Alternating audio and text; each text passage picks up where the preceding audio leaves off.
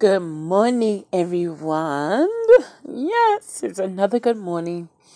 I wanted to show the Lyft drivers what the passengers see, if you didn't know already, after we have completed a trip. Okay? So, the driver was Jimmy, and I gave him 5 stars. And I gave him a $2 tip. And I actually did like a video of the actual, because I had sent a Lyft for someone.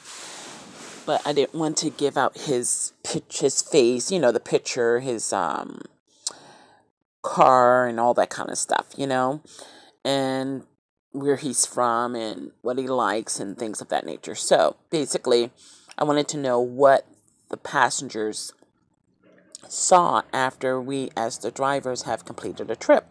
So for Lyft, we have good driving, friendly driver, clean car, fun conversation. That's pretty straightforward.